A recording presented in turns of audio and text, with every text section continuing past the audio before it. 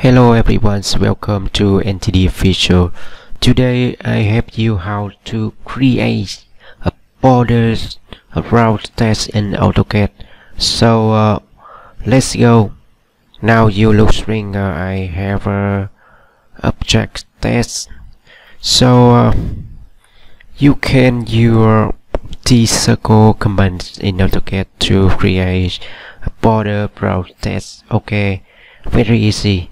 Now watch video and practice. Okay, let's go. tcircle, select object,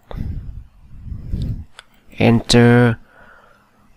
Now you enter distance of offset factor. Okay, enter circle constant variable L. Okay, very easy.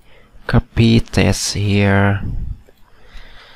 Again tcircle, enter, select test, enter distance offset factor 0.5, enter circle constant. Okay, very easy.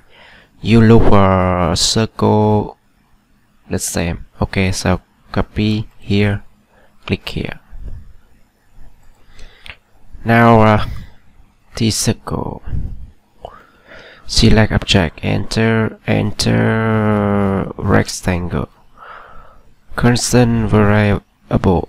Okay, very easy. Copy here, tcircle, select object, enter distance offset factor, enter rectangle constant bow.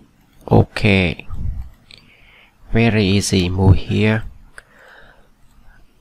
rectangle is the same. Okay, very easy. Now copy here, tcircle, select object, enter distance offset factor 0.5, enter slash variable L. Well, copy here. Okay, tcircle, select objects, enter distance offset factor 0.5, enter slash constant. Okay, wow, slash is the same. Okay, very easy, very easy. Okay, so I help you how to create a border route test in AutoCAD by you can tcircle command in AutoCAD. Okay, very easy. Okay, so this video to the end here. If you feel this video helpful, you can please subscribe, like and share to everyone. Thank you so much.